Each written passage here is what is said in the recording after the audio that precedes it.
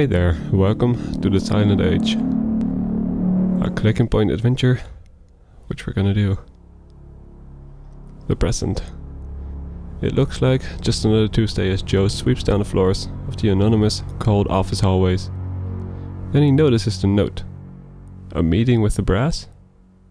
Little does he know that today is about to take a very dramatic turn.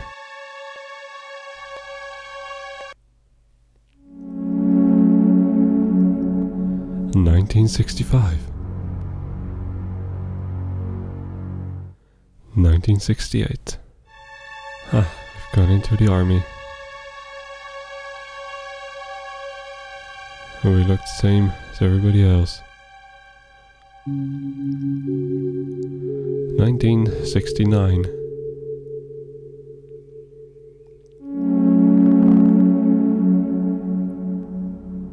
A simple job for a man qualified for nothing except shooting people. 1971. Another simple job.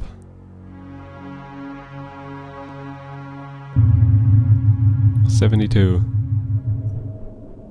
Here we go. The present. I see you, note.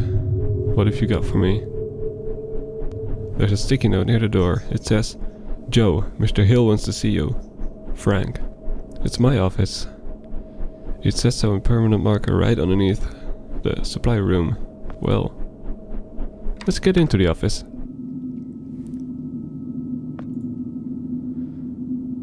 Archon Research Facility, Joe Smith, Employee of the Month. Well done, Joe Smith. With your very generic name. Okay, let's do that.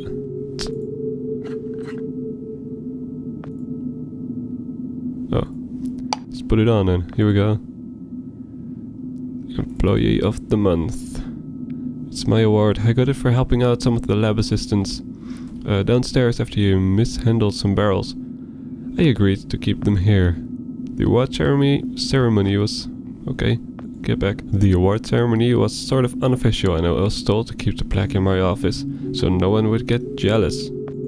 Bullshit. Borax, citric acid, eye wash, bleach and hand soap. Some of the labels have been peeled off, but I keep them in alphabetic order, so that's okay. Kind of unsafe when someone else has to grab something from your office, but whatever. I found this out back after last year's summer's party. Perfectly good table, left out in the rain. I got the baby cleaned up, and some more words. Hazardous barrels. These barrels were brought in here about a year ago. I don't mind them. I have plenty of space, and they hardly smell at all. Sounds like a bad thing though. Let's get going. I have my level 1 access card with me. Maybe I can go here. It's a blue access card reader. Okay, here we go.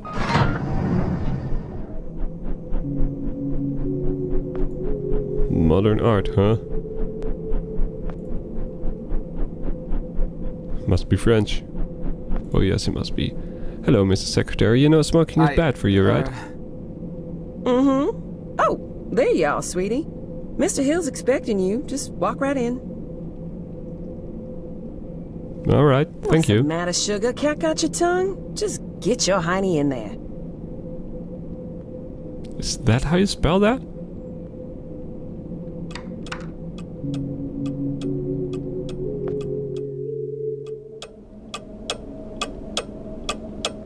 Okay, your clocks are really loud, yo.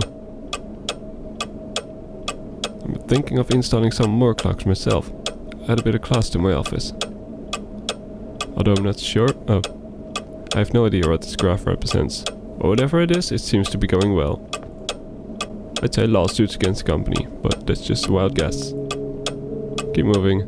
I've never been one for heights, but behind these thick panes of glass, I can sorta appreciate a view. Yeah, it looks good enough. It's a big city. Hello, Mr. Hill. Jasper. It's Joe, sir. Yeah, Dick. Of course, Joseph. How long is it that you've been with this company, Joseph? About 2 years, sir. Ah, yes, then by now you must know that what we do here is very important.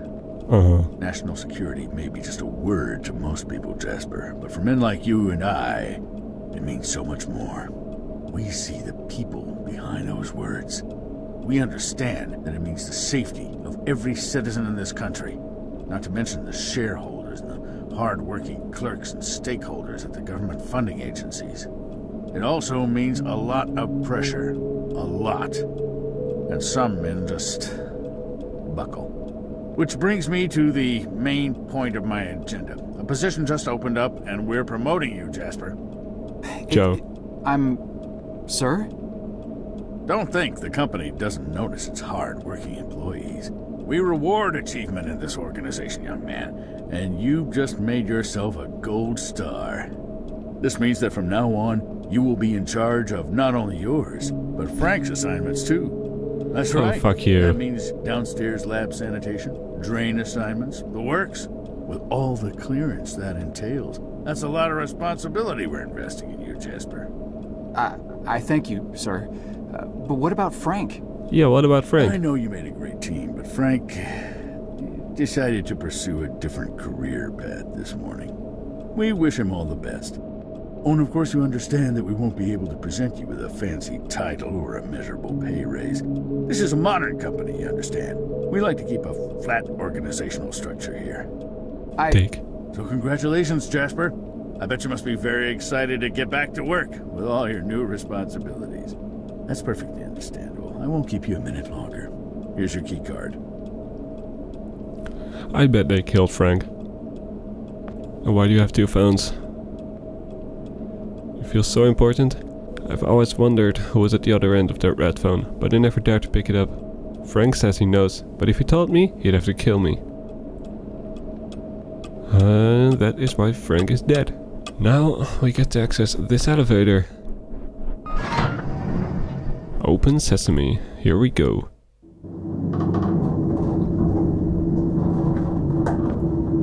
What's in for your hat, huh? It's a nice one. Well, blood? Looks like blood. Maybe someone cut themselves, or a lab animal got loose or something. Either way, I'll be the one mopping it up this time. Open up. You're broken. Why are you oh, more blood, huh? Totally missed that first. I'm not much of an engineer, but there seems to be something attached to 2 of the wires that clearly don't belong there. I could remove it and put the panel back in place if I had something to protect my hands. Got it. I removed the thing and pushed the panel back in place. Well done. Let's check out the blood because it's going in the door that I just repaired. No case of nosebleeds. It looks serious. Just open this door with blood trail. Because that's a better thing than coffins. Actively bleeding people. People that are really actively bleeding. Something fell off the code. Looks like a handkerchief, okay. Right out of a science fiction movie. Well, yes it does. Oh, don't press the buttons. Well, I ruined it. It's a very expensive data processing unit. It doesn't really say expensive, but I think it's a fair guess. The warning sign reads caution, keep away from liquid materials. Okay, so no bleeding over the console. Management needs to know about this. I only approved this time though.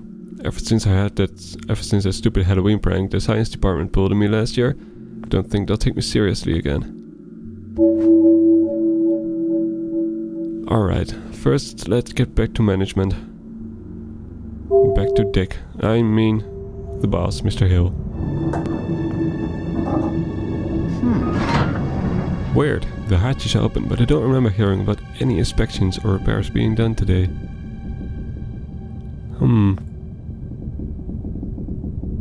That is weird. I'm pretty sure the blood on the floor is Frank's, and his body is on top of the elevator. Oh, I can run. Nice. going. I'll just skip you, Mr. Goulet, Mrs. Goulet. Go to Mr. Hill. Ah, oh, okay. Hey there. There's an emergency. Miss Goulet? Goulet. Something's bad. The downstairs handkerchief has basement all over the blood. What? No, I mean... Good heavens, Sugar. That rag's got blood all over. Have you hurt yourself again? No, it's... We keep telling you boys to follow company safety policy. I send out memos almost every week. I honestly don't know why I bother sometimes. You may look like capable grown men in those boiler suits, but you're really just big boys, ain't you? Aren't we all? But I'm not the one who... No need to explain. Let me just take care of that for you. Now, let's see what Gloria has for you here. Ooh, nice clean Band-Aid. Just go wash up and put that on. You'll be as good as new. But... Now run along, you little scamp. Excuse me? You little scamp? Way to go, Joe. After that performance, she probably thinks you're retarded or something. Better get back to the labs and find out more before you make a bitter fool of yourself. Frank must have left in a hurry. I can't imagine he will leave a mess like this. Alright. Let's try. Oh, I know what I need the Band-Aid for. Out. Far out. It's one of those doors where two people have to turn keys at the same time to open it. It's like something out of a secret agent movie. Only this one's don't use keys but buttons. Oh, right. Push it. Put it there. Yes, alright. Take this one. Glad they're not keys. Let's get going. Holy crap. Hey there. How you doing? Mister, are you all right? You're bleeding. That's a lot of blood. Stay right here. I'll go get help. No! No? Don't get anyone. Are you alone? I'm not sure what... I asked you a question. Are you alone? Yes, I came down here by myself. Good enough. Listen, I'm shot bad. I don't have a lot of time, but I'm also not important. At least this version of me isn't. What's important is that you understand what I am about to tell you now. Should I be writing this down? I don't have anything to write with. Shut up and pay attention! You're standing on the brink of an extinction-level event, set in motion by greedy half-wits that will eventually end the lives of every man, woman, and child on the planet. I know this because I'm partially to blame, and though I realized our folly in time, less sane and more senior heads prevailed. I have arrived from 40 years into the future to prevent it from happening. Whoa. Things are obviously vastly more complex than this, but for lack of time to explain this properly to an insufficiently primed recipient intellect, I am what you would probably perceive as a time traveler. Uh-huh. Mister, you've obviously lost a lot of blood. Quiet! I have planned this out in every detail for the better part of my life. And I'll be damned if I will let it fail because of a single gun-toting, overachieving parking attendant who wasn't where he was supposed to be at this point in time. Thankfully, you look fleeceable enough to be coaxed into performing one simple task for me. I want you to find me and tell me about this event before I depart for the past. You'll need this. What is this? It is a portable, interdimensional planar membrane chronosync instrument. Uh-huh. It's a goddamn time machine, okay? For reasons you'll quickly come to realize. The device runs on solar rechargeable batteries. Despite this, I want you to keep it hidden until you're out of town. Don't let anyone see you with it, especially in here. Mister, between the blood and all this space talk, you're making me quite dizzy.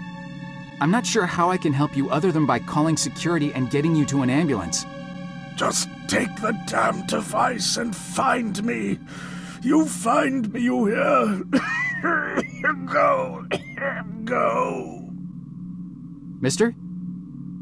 Mister? Oh, shit. Oh, shit. No, you can't be dead. Help!